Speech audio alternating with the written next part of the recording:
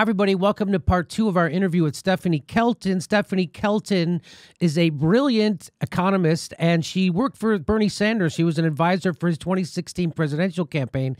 She's here explaining to us how money works. If Greenspan understands how this works like you understand, Barack Obama must understand how this works like you understand. So what's in it for him? And Trump just did the same thing, by the way. They gave a $1 trillion tax cut, and then he froze pay for the federal employees again. What do you get out of doing that? What do they get out of doing that? I don't know, because it would be so easy to do the opposite of that and have more voters behind you. So, it's like it goes way, way back to the Reagan years when the Republicans used to talk about playing Santa Claus. Yeah. And, the two Santas theory and all this kind of stuff, that it was understood that if you can do things when you have power, that even if you're giving the lion's share of the benefits to the people at the very top, do something for the broad middle and those at the bottom, and you carry everybody. I mean, you have a better chance, right, of carrying everybody along with you in your program and having, voter support and all that kind of stuff. But they don't seem to care. I mean, 31% approval or whatever, and he just keeps hammering away at the people at the bottom. And it'd be so easy to throw them a bone. So, I mean, FDR understood this. And it's weird how they just because FDR famously said that he didn't bring socialism to America. He saved capitalism. And what he told his rich friends is, if you don't give some of your money away to these people now, the workers, the general people in the population, that they're gonna take all of it away like they did in Russia, right? So they went along, or he got enough of them to go along with it, and it worked. Right. So he put money in the pockets of, so I just don't understand. Again, it's these you can have your cake and eat it too, in a sense. And like Bill Clinton, Barack Obama's smarter than me. So how come, if he understands that, is it a class thing? Like Chris Hedges says, he just comes from a different class and they just think differently? I don't know. I mean, I didn't work for him or have any role in that administration. I know Gene Sperling was a true believer. I think that my understanding from people that did work in the administration that I've spoken with, I think that President Obama listened to Gene Sperling on a lot of things. And, he wanted that grand bargain. I mean, he really wanted that thing, right? That was going to be a sort of signature achievement. It was sort of only Nixon can go to China, only a Democrat can do the thing with entitlements. And whether it was more of a political calculation or more of, I believe I genuinely have to do this because the economics don't make sense. He really believed that the thing is unsustainable, and so just so people know what that is, the grand bargain. Tell people what that was. Well, this was this idea that Republicans and Democrats were going to come together to tighten the noose, and to say, look, we're going to put everything. It was the everything's on the table sort of thing. For a while we were hearing about shared prosperity. Well, pretty soon it became shared sacrifice. Right. Everybody's going to hurt. We're going to hurt all of you. Okay. But the banks didn't get hurt. The banks didn't get hurt. No, the banks didn't get hurt. Yeah. At all. So this was, we're going to make some tough decisions on entitlements, cuts there. So the grand bargain was Barack Obama and the Democrats were willing to cut Social Security and Medicare. Right. That was and that's the thing that they're not supposed to do under any situation. And they were willing to do that. Right. That's the grand bargain.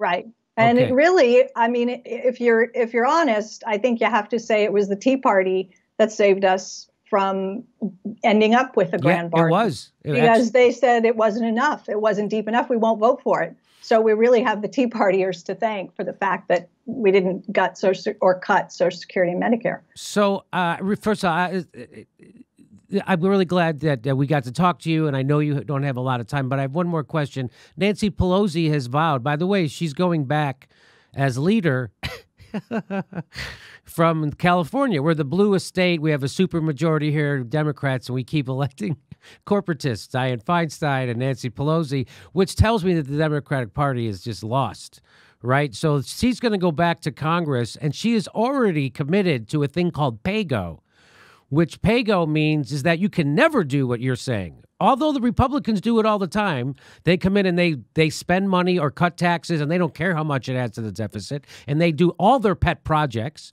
and the Democrats never get to do it. And what Nancy Pelosi is saying is we're going to do pay-go, meaning whatever program we decide to pay for, we have to either raise taxes or cut that something else equal out of the budget, which cripples a progressive agenda, correct?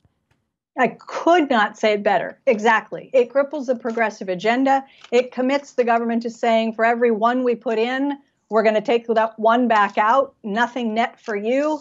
And it hamstrings your ability to, I think, move any kind of progressive legislation. You're not going to do big, ambitious things if under a pay-go So rule. now, is that Nancy Pelosi just being misguided?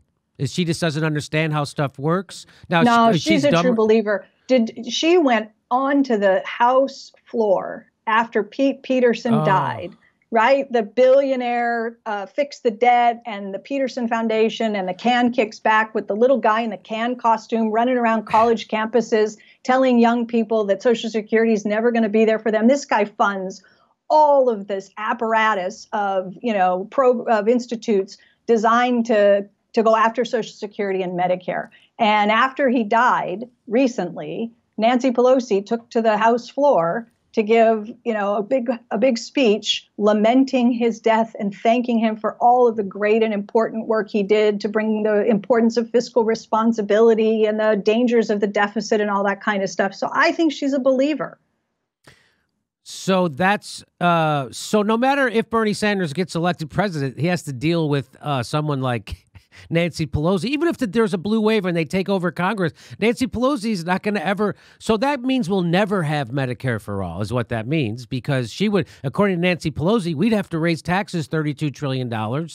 Anyway, it's just, and so right now in New York, Andrew Cuomo just defeated Cynthia Nixon. So now, is Cynthia Nixon supposed to tell progressives to vote for Andrew Cuomo, who the New York Times editorial board called one of the sleazy and one of the lowest dealers in politics? We're supposed to go vote for that guy now? Is that what's going to happen with the Democrats? I don't know what's going to happen. I live in New York now, and I voted yesterday. I doubt she's going to be speaking out vocally as a champion for rounding up votes for Andrew Cuomo, but Okay, it's just a head scratcher to me how people who can vote for Cynthia Nixon can then bring themselves to vote for the Democrat version of Donald Trump, which is Andrew Cuomo. And that's why this will never happen, and we'll all be dead soon because climate change is coming. And the Democrats didn't do anything about that either when they had complete control. People forget that Barack Obama had complete control of government and a filibuster-proof Senate for a few months. And imagine if the Republicans had that, what they would do. They would cram everything in the world in those 2 months and they would get it done. The Democrats couldn't even get a goddamn public option. You know why? Because their donors don't want them to have it, which is why we got Donald Trump. He is, as Chris Hedges says, a visage of a broken democracy. So trying to fix voting for Democrats is not going to fix this problem, right? I don't know, Jimmy. I gotta believe. What's the alternative? Who are we going to vote for? Like right now in 2018 or in 2020, how do we get to where we want to be? I don't know the answer to that, but I see some really inspiring candidates who happen to be running as Democrats, but they're winning seats, Jimmy. They're winning House seats. They're winning seats in the state legislature. We just had a big victory here in the state of New York yesterday. We got the IDC. We're doing some things. It's incremental. It's frustrating. I don't know how to do it in one fell swoop, but I wish we could. Yeah, I know. So the incremental is we're going to get us killed because climate change is coming. So incrementalism isn't working. That's what we've been doing. Bernie asked for so when Bernie would start off his campaign speeches, he would say, it sounds like you're ready for a revolution. And then he turned around and backed Hillary Clinton. And now he's really doing incrementalism. Like you said, that's what we're all doing now is incrementalism. Well, when I didn't mean incrementalism in terms of what we reach for with policy. I meant incremental victory. So you win some, you lose. We're picking up we're making incremental progress is what I meant in terms of getting the kinds of candidates I think you and I both want to see more of elected to office. Yeah. Okay. Well, I'm really disappointed. It's very disappointing. It's not happening. There is no progressive takeover of the Democratic Party. They've met, you know how many corporate Democrats that they've effectively primaried? One, Joe Crowley. That's it. Anyway, and now Cortez has to tell people to vote for Andrew Cuomo because she's a Democrat. It's gross. It's disgusting. But anyway, that's not. I don't. You're here to talk about economics, and you did a great job. Hey, let me ask. I'm here to throw paper. That's why I'm here. But let me ask you one more economic question. So now, I don't want to put my money in the stock, retirement money. I'm supposed to put my money in 401ks. What do people do because I know it's going to crash again, right? Well, it probably will crash again, but the reality is that it will go up after it crashes, and you're a young guy. So, but I've been told, and isn't this true, that they've done all the tricks they can, and because the interest rates are so low, so the next time it crashes, there's less stuff for them to do, and we might not come out of it like we did this last time. Is that true? No, never underestimate the creativity of a central banker. Really? Oh, yeah. I mean, we haven't even warmed up here in the U.S. They got some real stuff going on in Japan and the ECB in Europe. Oh, yeah. And these other countries' central banks are buying stocks. They're buying corporate bonds. They will find things to buy. If we're lucky, maybe they'll buy student loan debt, and we'll figure out how to get them to write it off after they buy it. I have a paper on that. So, was Jill Stein right about that? That we could have done a version of quantitative easing on student debt? So she was right in the sense that we could cancel it, but she wasn't right in the way that she talked about it, because unfortunately she talked about it as if you could carry it out the same way the Fed did quantitative easing. Quantitative easing was an asset swap. It was the Fed buying treasuries and mortgage-backed securities, but it didn't cancel those things, right? People still continue to pay their mortgage and so forth. So you didn't get off the hook because of what the Fed did. So in our research paper, we show how the Fed could actually buy the student loan debt and then tell people who pay their debt, you don't have to pay it back. Okay. And the paper walks through how you could actually do that. Really? All right. Yeah. Okay. Well, thanks again for spending this much time with us. I appreciate you doing this. And, you're the leading thinker on this, and it's really an honor to have you here. So thanks for doing this. I'm happy to do it. Thanks, Jimmy. Okay. Please make sure you're subscribed. Even if you think you are subscribed, there's a good chance you're not. So please check. It only takes a second. And then click that bell. And that's how you know you'll get a notice every time we drop a video. They still won't notify you every time we drop a video, but that's the best we can do. Plus, if you like the show, you want to support it, please become a patron. We give you hours of bonus material every week. And come see a live show. Go to jimmydorecomedy.com for our live schedule.